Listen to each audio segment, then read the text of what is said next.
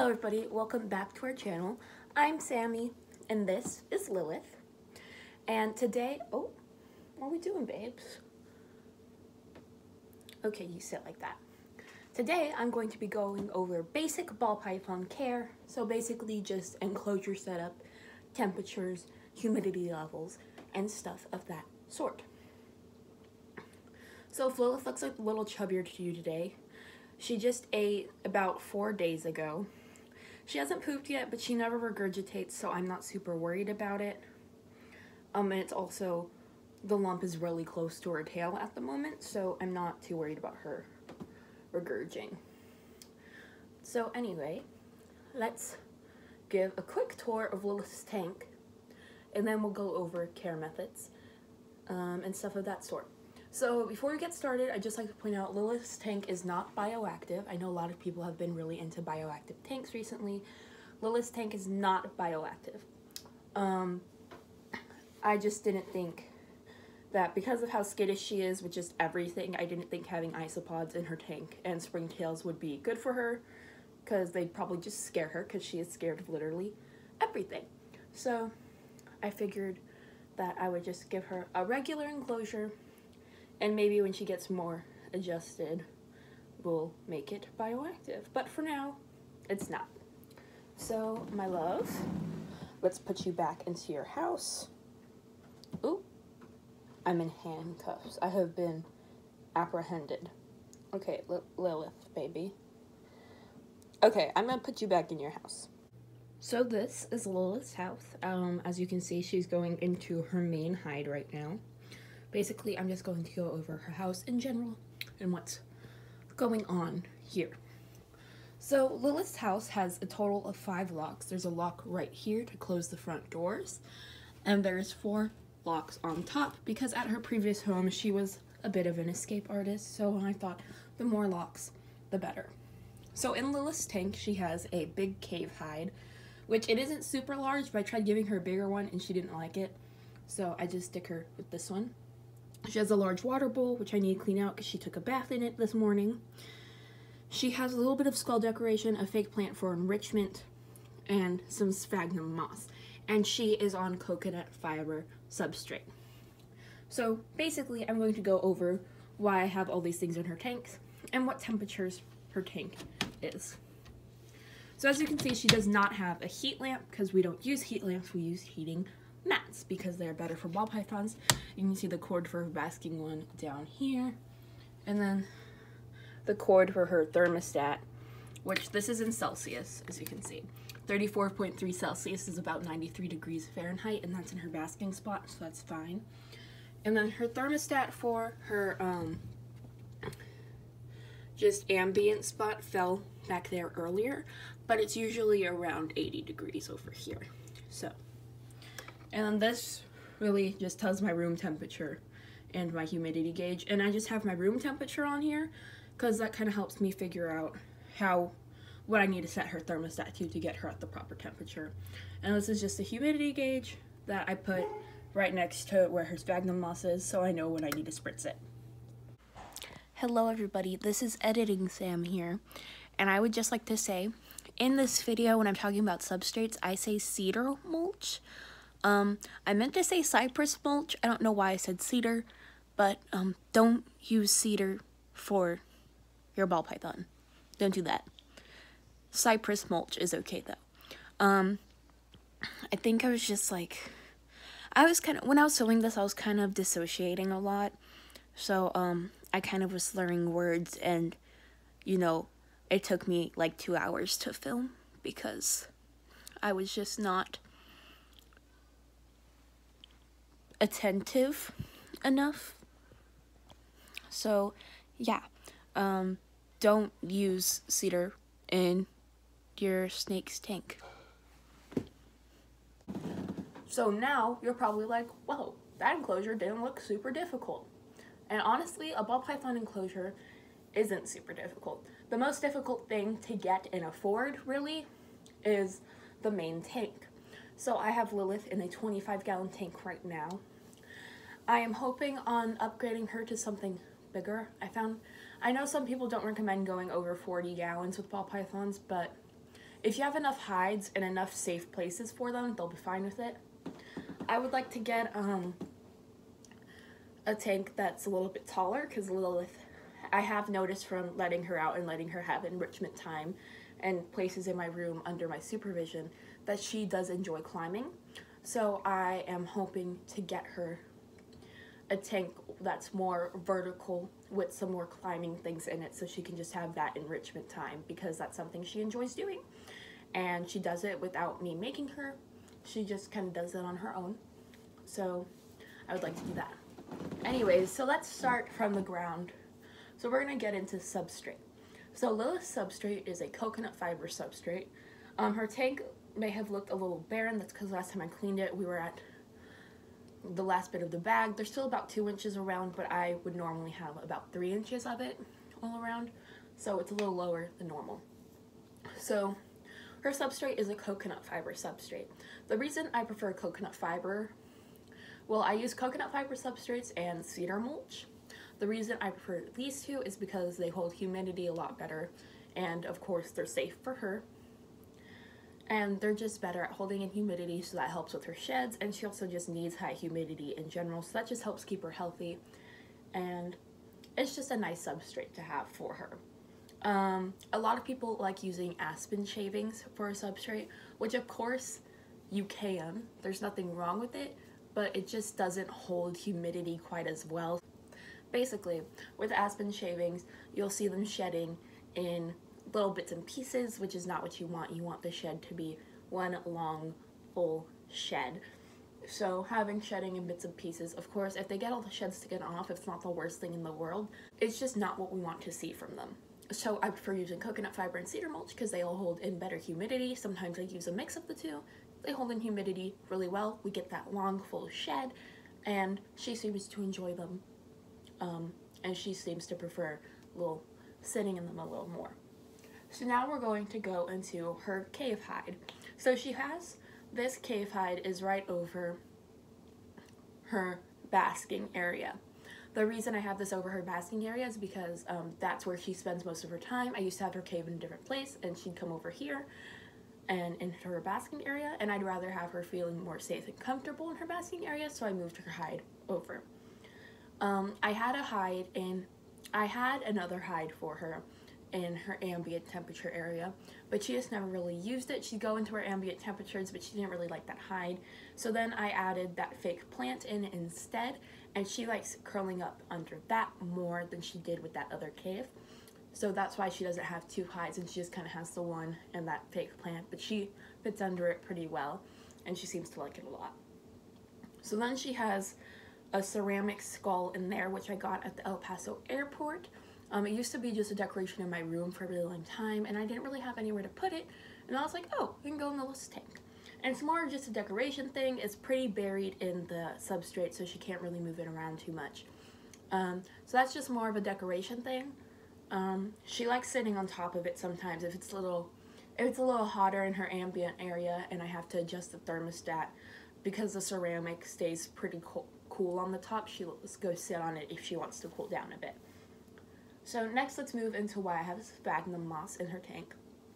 Sphagnum moss, do not use it as a main substrate for your ball python. Just don't. It's not meant to be the main substrate for a ball python. So I have the sphagnum moss in that corner of her tank, which I don't have any substrate there. It's just the moss, because that helps keep humidity levels up, and it's also really helpful for when she's in the process of shedding. Again, humidity levels are something we really want to focus on. So you also may have noticed when I was showing you, she has a humidifier next to her tank as well. That's if I'm cleaning out her tank, or if it's in the summer. In the summer here, it's not super humid unless it's like raining. So if my room is super dry, I'll turn on that humidifier, and that'll keep humidity levels up in her tank. And it also will just keep my room a little more breathable. So then, I think that's all of the basic things in her tank other than her water bowl. So she has a water bowl that she can curl up in. I had a bigger water bowl for her. She wasn't really a fan of it. I think just because it was big, it kind of freaked her out a bit. So I got her one that was a little bit smaller. She can still fit in it. She likes taking baths in it a lot, as you can tell from little piece of substrate in it. She took a bath in it this morning. So I would just always have a water bowl that's big enough for your snake to go inside. Obviously don't make it super deep so your snake can like drown themselves. But just have it relatively big enough so they can kind of sit in it and just relax and take a little bath on their own. So this is really helpful because that can help with sex shed and just help them before their shedding process starts and while it's happening. So I change out her water every single day. So you cannot use tap water for ball pythons unless you treat it with dechlorinators, because the chlorine in tap water can ultimately give them diseases, and after a long period of time, if there's a lot of chlorine in your tap water at your house, it can kill your ball python. And we also have fluoride in our water, which I'm not sure is dangerous for ball pythons or not, but you don't want fluoride in your snake's water. That's not something snakes need. It's not something they want.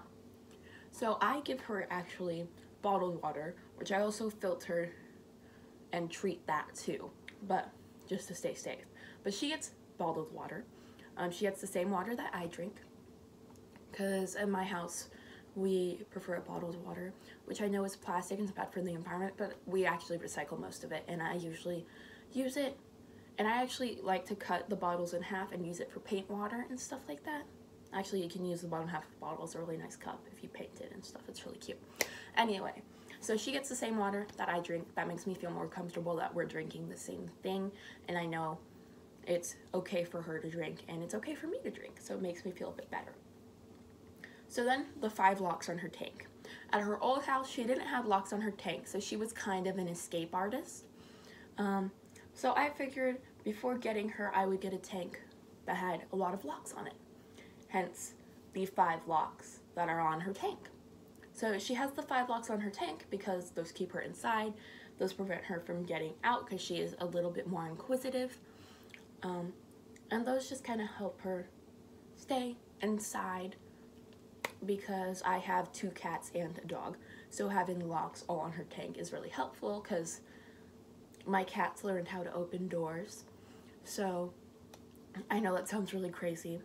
Maybe I'll make a video showing one of them opening a door later.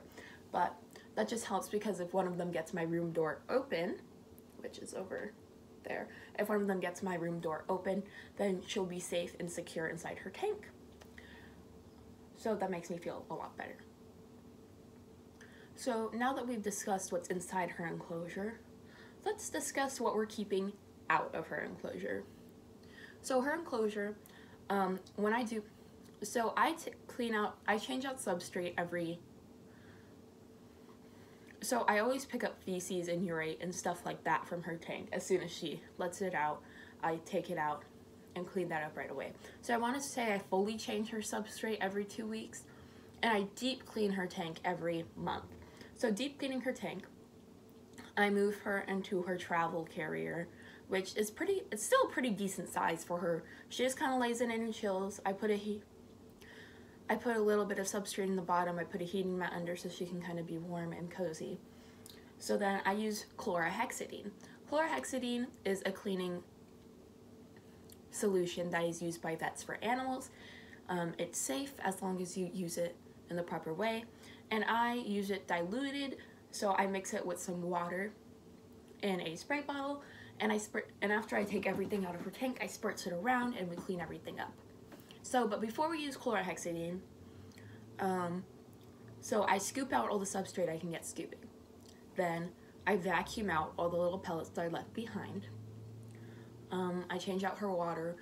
I clean all the stuff in her tank. So I usually put the fake plant in a bowl of bottled water or treated tap water, and I just kind of let it soak for a minute, and then I kind of just work it, make sure there's nothing on it, because the fake plant is kind of around where she likes pooping and urinating. So I make sure we get that really clean. And then for the sphagnum moss I take out and I just kind of let it sit in a little container to the side for a minute before replacing it. So unless I see something wrong with the sphagnum moss, like if there's anything growing on it that's not supposed to be there or anything like that, you can usually keep the same sphagnum moss for a while because it is a living plant. So I guess her tank is a little bit bioactive because there's a living plant in it. But yeah, and they also, because they take in carbon dioxide, let out oxygen, that can help kind of just filter air throughout the tank. So with cleaning, I do chlorhexidine diluted with some water. That's probably going to be the best cleaning solution if you're deep cleaning a tank. And also, I use bedbug spray to make sure there's no mites, because bedbug spray actually does work for mites, and it's a lot cheaper than the specific mite sprays you'll see online and at pet stores. So using this bedbug spray, it prevents any mites from getting into your tank. And mites are really gross and terrible. I'll probably do a video on them later. I've never had mites. I know people who have. I've never had them. Knock on wood. So it's just really helpful. So for cleaning, bedbug spray, chlorhexidine. So now let's get into a bit more of the feeding aspect. I know this video is kind of very general. It's glossing over a lot of stuff. It's not very long. I'll try to make more in-depth videos on all this subject later, but I think this is just a good intro to ball python care. So now let's get into feeding. So if you're a person who has never had a snake or a carnivorous animal that you feed before, you're probably like, what the heck are these giant tweezers? These are feeding tongs. So these are a smaller pair of feeding tongs because Lilith is not a super large snake. Obviously with a Burmese python or reticulated python or even a boa constrictor, you'd have the super big ones. But for Lilith, we just have these. So for feeding a ball python, I feed Lilith a frozen thawed rat every 2 weeks. That's when she likes eating. That's when she accepts food. If I feed her every week, she doesn't accept it. She doesn't want it. But every 2 weeks seems to be good for her. And we've never really... When we first got her, we had a bit of a problem with her getting to eat, but that was just because she was adjusting to her new environment. But now she eats like a champ. So a fun thing about ball pythons, there are various methods of feeding you can do. They're the two ones that are like good for like snakes that don't really need help eating, that don't have any neurological problems or are a good healthy weight, would be dangle feeding, which is where you grab the thawed out rat or mouse, depending on your snake's size, grab it by the tail, you dangle it in your tank, the snake comes up, it grabs it, you kind of tussle with it for a second so it gives that a live stimulation, you let it go, you leave it. So you use those tongs to avoid getting struck. Lilith actually, she does not dangle feed. She doesn't like it. A moving rat scares her because she's scared of basically everything. She's one of the more skittish ball pythons that I've met in like my whole life. She's incredibly skittish. So I use my tongs still. I grab the rat by its tail when it's thawed out of the container I use to thaw it in. I place it in her tank on top of a paper towel so she doesn't get substrate on it, and then in her own time she'll come over and grab it herself and she'll eat it that way. So then you go into more of assist feeding and force feeding. So assist feeding is when you take the snake out, you open its mouth with the nose of the mouse or rat, and you just kind of get it in their mouth, and then they take care of the rest. With force feeding, you open their mouth with the nose or with the rat. If they don't eat it through assist feeding, then you force feed it to them, which force feeding is not recommended. This is really just a last resort. Like, force feeding is what you do after you've tried live feeding.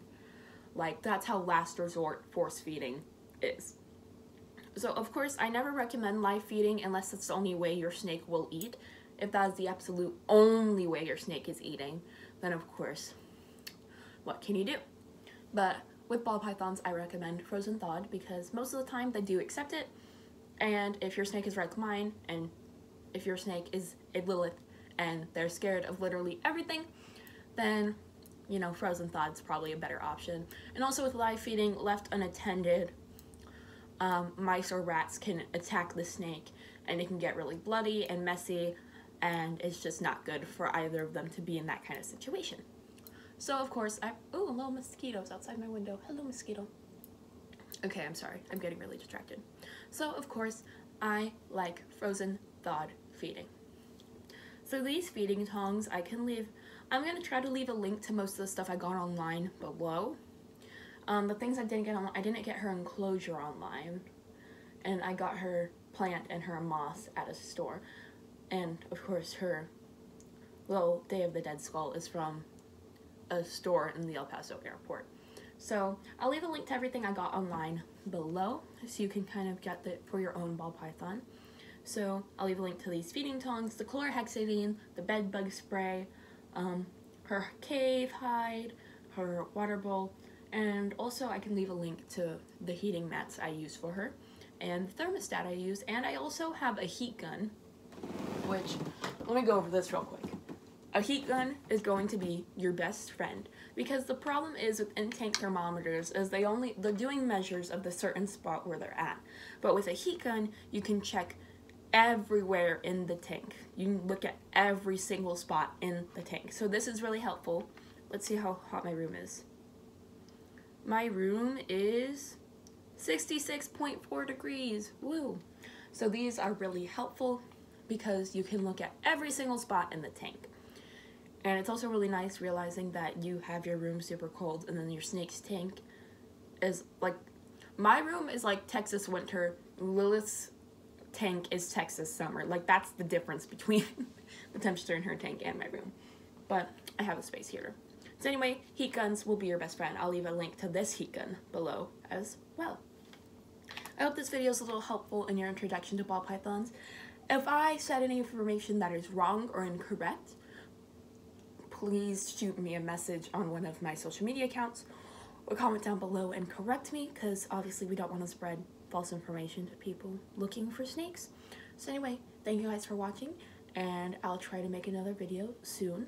Hopefully I'll be able to film her next feeding process and do a video specifically on feeding. So thank you for watching, and goodbye.